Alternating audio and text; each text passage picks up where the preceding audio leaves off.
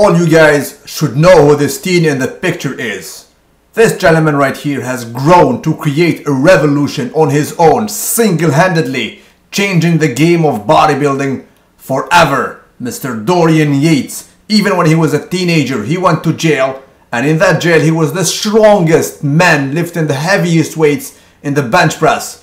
He has grown to become a bodybuilder and not any bodybuilder. He has changed the game forever with this video right here in '93. We'll come back to it, but first of all, he bursted into the scene when he placed second next to Momo bin Aziza in the Night of Champion. He was definitely amazing already, very young, 27 years old. Sure enough, he came back next year and he won that trophy. He was the Night of Champion title holder, but guess what? He did not stop right there. He went on to challenge the reigning 8 times in a row Mr. Olympia, Mr. Lee Haney. And trust me, even the commentator in that Olympia was saying that Dorian is like Lee Haney with better legs. Guess what? Lee Haney retired. The next year the challenge was between Vince Taylor versus Yates. And guess what? Yates won. It was a close call though versus Lev Roney. You know, he could have stayed like that. He was already good.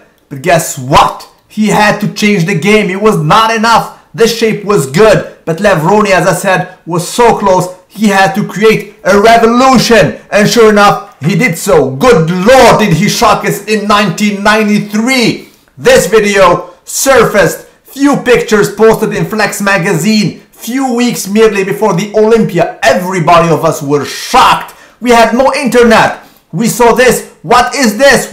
We never seen such a crazy mass development while retaining this condition. He was hard, 269 pounds. Never have we seen such craziness. Everybody was speculating, what the hell is he doing?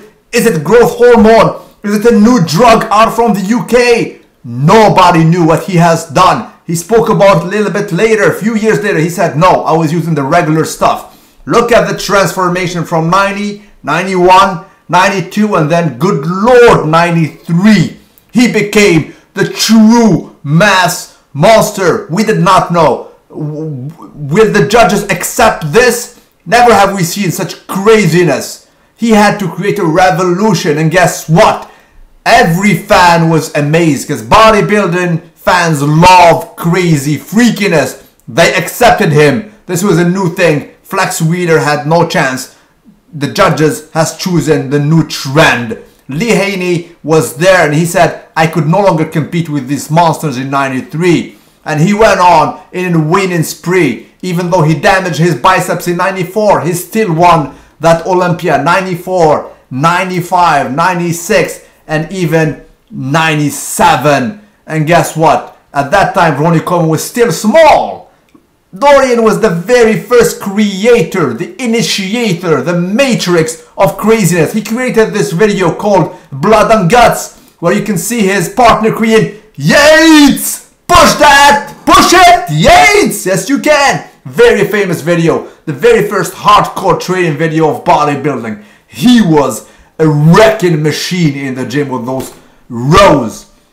He is the reason why Ronnie became like this. The freaky monsters took over the scene and nobody was stopping them. Dorian Yates was still growing in 97. His back was getting wilder, amazingly bigger. Unfortunately, he had to stop because of injuries, but he is still the Shadow.